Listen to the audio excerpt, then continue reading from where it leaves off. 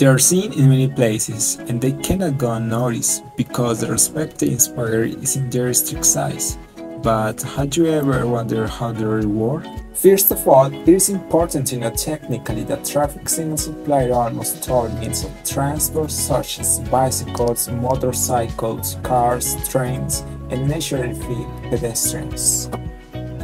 Traffic lights are operated and installed on public roads only by the competent traffic authority and are monitored to verify that their indications are respected, so any device that obstructs their visibility will be prohibited.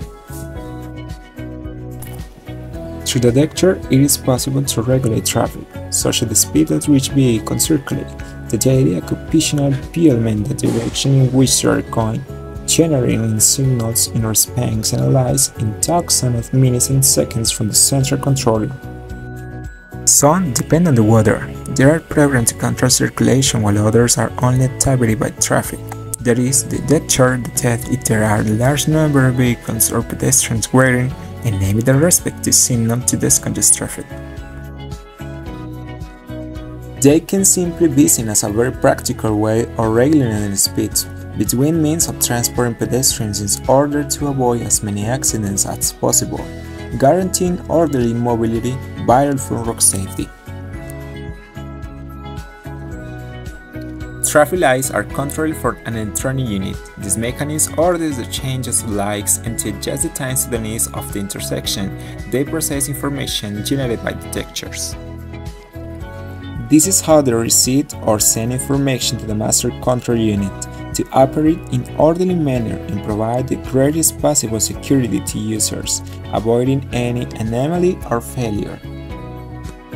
All have visors that cover the lenses and reduce light reflection, allowing red, green, or yellow light to be seen clearly no matter what time of day or night, or in other cases where some show arrows or luminary in those colors.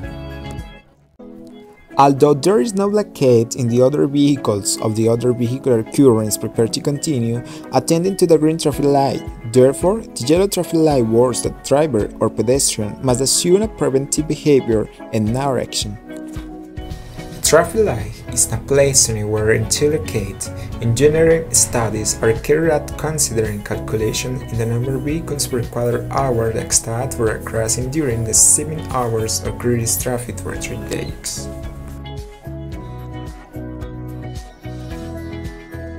The yellow color is the most misinterpreted.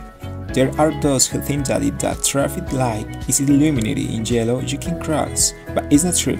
What this color indicates is that you must stop the march near the intersection, because sudden breakage could cause imminent danger. A traffic light is not placed anywhere until locate. Engineering studies are carried out considering calculations in the number of vehicles per quarter hour that start for a crossing during the 7 hours of greatest traffic for 3 years. Its importance is indisputable. For this reason, it is good to paint them every year and clean them every 6 months to avoid accidents.